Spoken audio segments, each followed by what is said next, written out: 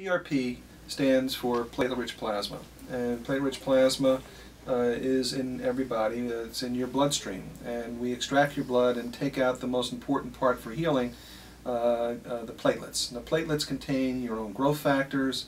There's some stem cells in there, and there's very important growth factors that the body uses to heal itself whenever you injure yourself.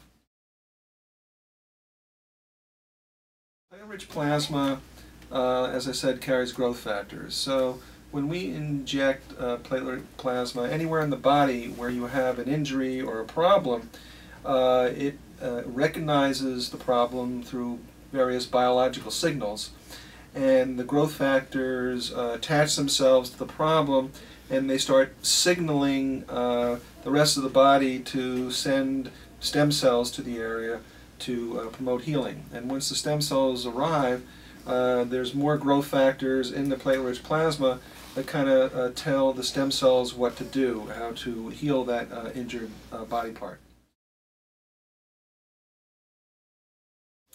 The way I do the procedure is, it's very simple.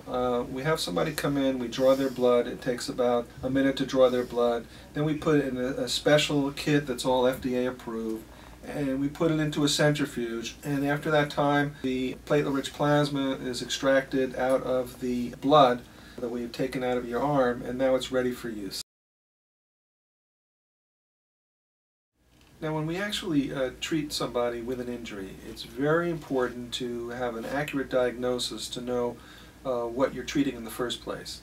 And to make that diagnosis, I'll use physical examination, we'll use MRI exams, we'll use diagnostic ultrasound. But once you've made the exact diagnosis, you need to place that platelet-rich plasma into the injured area. And I used real-time X-ray and real-time ultrasound to be able to identify the injured tissues, and we actually graft those platelets into the injured area. It's actually called a tissue graft for the injured body part. This actually is one of the most safest procedures that is out there, because you're using your own blood.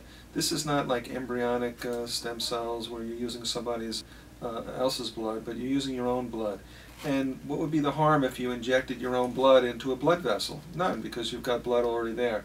So pretty much it's a very safe procedure. It's not entirely risk-free, which is why we use the image guidance. And the most important thing is you're dealing with a practitioner that has experience, so that he makes it even safer. The only side effects really with using the PRP and the platelet-rich plasma is afterwards you're creating an inflammatory response. And this inflammatory response is usually something that lasts anywhere from 24 hours to 3 to 5 days. It usually gets much better after the first day or two. Well, the amazing thing is that platelet-rich plasma carries the signaling proteins for healing just about anything in the body. So just use your imagination. It will heal tendinitis, it'll heal arthritis problems, it'll take away pain from arthritis. It works with sprains and strains. So I work with, if you work your way down the body, temporomandibular joint, up in the jaw, people with shoulder pain and problems, elbow, wrist, thumb, knee, hip, ankle. You can even use it for the neck and lower back, and even the discs in the spine. Mostly it takes anywhere from 3 to 5 treatments to help resolve a problem, and of course it doesn't work with every condition every time. It does work anywhere from 80 to 95% of the time, depending on what the condition is, and usually you'll know within 3 or 4 treatments whether it's going to help you or not. Some people ask, is this permanent cure to the problem? And the answer to that is it really depends on what the injury is. I mean, we've had people with tendinitis that absolutely after a few treatments it can resolve the problem permanently. If someone has a mild case of arthritis, a few treatments might set them on the road of resolving the problem. If you have a chronic degenerative condition, we can probably get control of that pain and that condition, but it may take a treatment every once or twice a year or every other year to help control a person who has arthritis.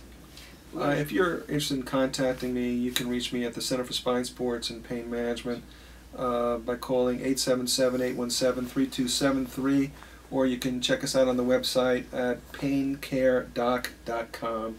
That's paincaredoc.com.